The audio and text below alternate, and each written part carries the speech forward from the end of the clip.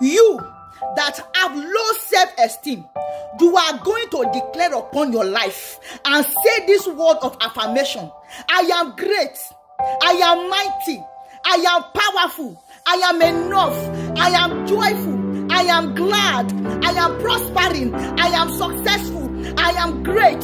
I am strong. I am powerful. I am excellent. I am prospering. I am moving forward. I am not below. I am at the top. I am going higher. I am successful. God is my strength. God is my strength. With God, I can do all things through Christ that strengthens me. I refuse to be small. I will never be small. I am great. I am mighty. I am a man and woman of substance.